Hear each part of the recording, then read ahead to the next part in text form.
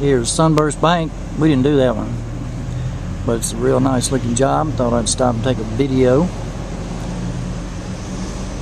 See it a whole lot better during the daytime with the color, but it looks real nice at night too.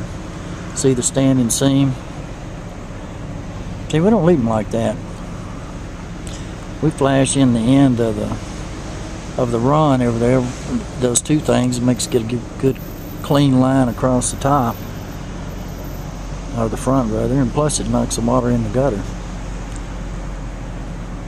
That's a pretty roof though. I don't know if you can see it very well, but it's a metal roof, hickory flat jaw job.